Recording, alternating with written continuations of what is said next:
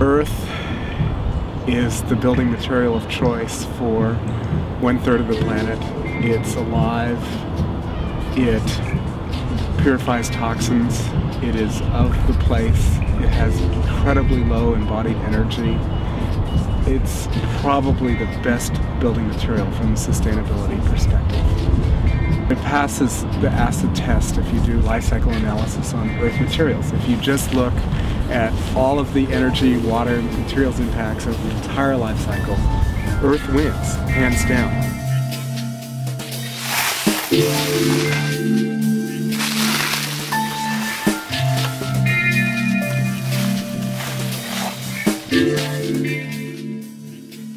The biggest advantage of earth building is that earth is such a ubiquitous material.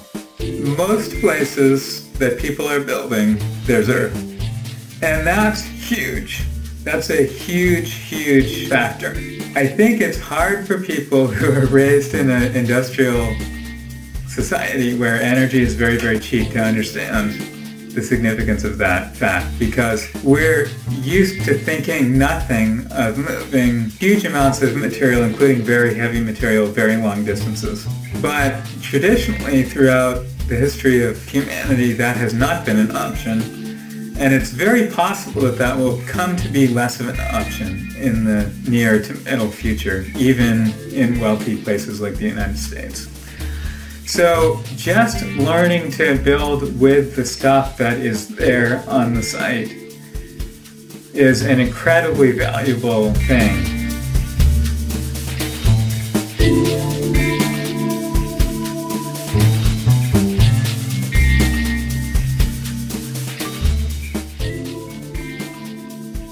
One of the other big advantages that earth has as a building material is its weight.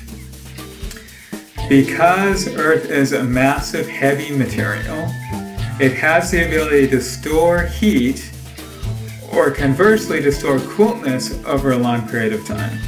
A heavy earthen wall takes a long time to heat up and a long time to cool down. And it turns out that that's critical for efficient passive solar construction. If you want to build a house that is going to be heated mainly with the sun, you need a way to store the heat that's coming in from the sun during the daytime and keep it in the building to release during the nighttime, which is when you really need it. In the daytime, the sun's out, temperatures are high, everything's good.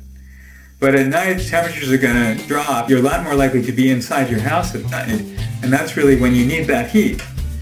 So the thermal mass of Earth, either in your walls or in your floor, can hold and store that heat until you need it.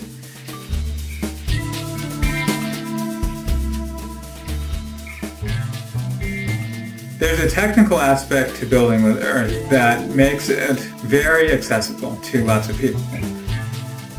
Most of the earthen building techniques are so simple that people can learn how to do them in a matter of hours to days. We have lots of experience from Cobb Cottage Company in workshop teaching of people who took, say, a week-long workshop with very little to no previous building experience and went from that directly into building their own homes. Usually people require some help with the more technical aspects, but the actual earth building technique is so simple that most people can pick it up very quickly. It's very, very easy for people without much training and without much technical background to achieve really spectacular results. In fact, it's practically inevitable. I've almost never seen anybody build anything out of Cobb that wasn't beautiful. So that's pretty remarkable in and of itself. Still haven't seen it really turn into a mainstream technique that's being used for mass housing developments. And maybe it never will. But in the meantime, I think the biggest impact that COB is having is allowing people who want to be building for themselves and who don't have a lot of resources or a lot of training to learn a technique quite quickly that enables them to build a really beautiful and really special home for themselves.